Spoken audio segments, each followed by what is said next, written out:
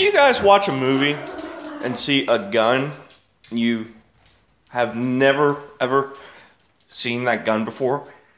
Kind of like in Terminator 1, Arnold Schwarzenegger was going through the police station with a Spaz 12 gauge shotgun and a rifle that for the longest time I had no idea what was.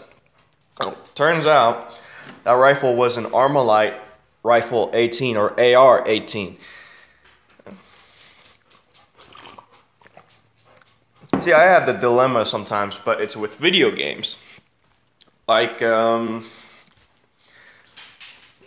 a big Punisher fan. Like Punisher, Punisher Warzone, Punisher with Dolph Lundgren, Punisher video games. I'm a big fan.